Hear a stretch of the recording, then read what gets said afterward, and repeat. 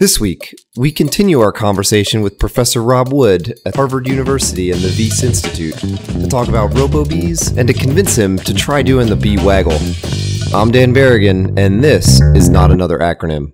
So why robo-bees? The name is actually a metaphor. It's really just supposed to invoke the sort of social insect, the sort of collective behaviors aspects of this, because when the project started, we were looking at all sorts of aspects from the body, how do we actually construct the robots themselves, the brains, how do we do sensing and control for these devices, but also once you have these things individually going to be relatively simple, how do you have them do interesting things in aggregate? So hence the colony aspect of this. So the thing I wanted to ask you about was the bee waggle. Yeah. Are you familiar with that? Sure, yeah. Do you want me to do it? Do the waggle dance? That's, I think, a really cool example of a solution to communication that, you know, it's not how it's being done, although that's super interesting. It's more the information that's being conveyed. And then how can we understand, you know, they're basically saying, okay, well, I found something over there and it's, you know, by duration and direction of the motions of this waggle, then it tells you, you know, where are you with respect to azimuth and how far. And so those, you know, those bits of information are obviously the relevant bit.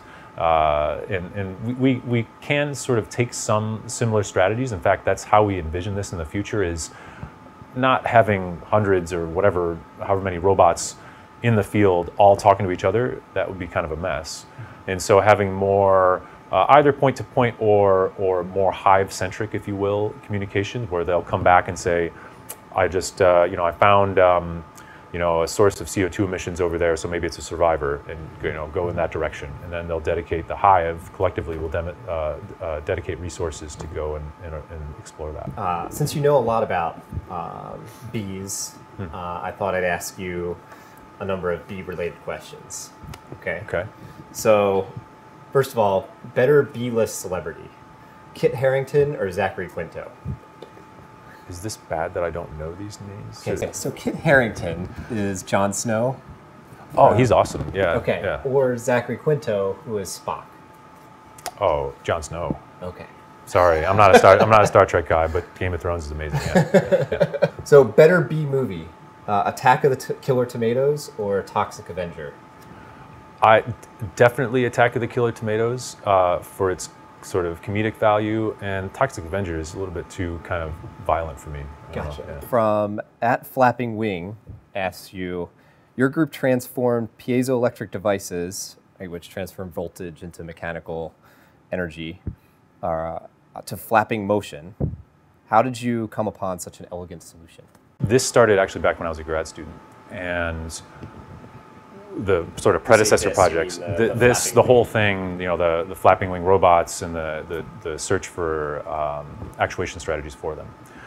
And it came down to a lot of constraints, really, and very few choices. So as elegant as it may seem, it was really sort of out of necessity and a lack of other options. So if you look at motors and try to think about scaling them down, they just won't work. And there's, you know, for the scales that we're talking about, where there have to be tens to hundreds of milligrams and a couple millimeters in characteristic dimension, motors don't exist on that scale, and there's good reason. Physics of scaling would say that anything that has sort of sliding or rolling contacts at those scales are going to start to be friction dominated.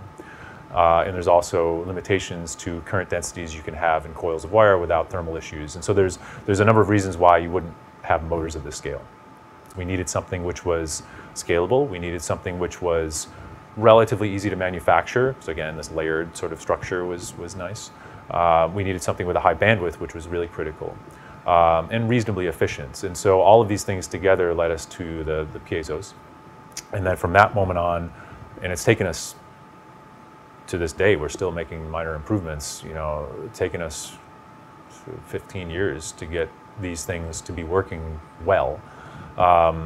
It may look like an elegant solution, I suppose, but it's not without its drawbacks. And so these are things that we fight with sort of on a daily basis in lab, is how to get every last little bit of energy out of these materials. How do we deal with the fact that we have relatively high voltages that have to drive these things? How to squeeze every last bit of efficiency out of them. Tune in next week when we talk about soft robotics and get schooled in insect bands. Until next time, what will you imagine, create, and revolutionize?